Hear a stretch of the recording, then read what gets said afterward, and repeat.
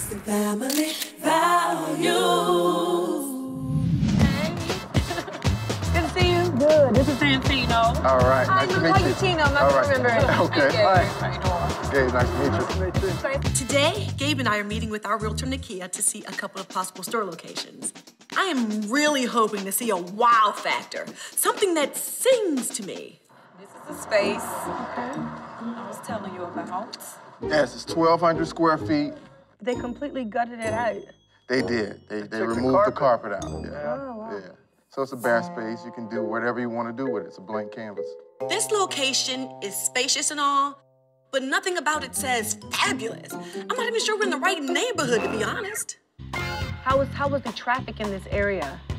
You get a lot of business from the car wash. There's a tattoo shop with the Dominican hair salon next door as well. Not to sound bougie, but this doesn't sound like the upscale customer I'm looking for. Although maybe I could do a makeover special. Get your car washed, a tattoo, a hairdo, and some new clothes in one place. No. This is the other space, Trina. I know it's not what you envisioned, but you gotta think and just envision the boutique.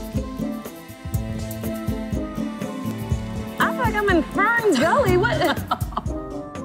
What was this? This was like a plant shop, but just think of it as the boutique. I cannot think of this as the boutique. Oh my God, no. I like the plants in here. What?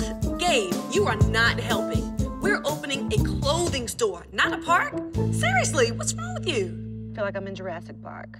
I feel like a dinosaur egg hiding somewhere in ferns. What do you think the price is of this? This one was less than the others. $10. The size is great. Okay, well, I think I've seen enough here. There's not really much to walk through. For the Braxtons, dirt and insects and fertilizer, that is so not gonna happen. So, back to square one. They're nice ferns, though. They're growing really well.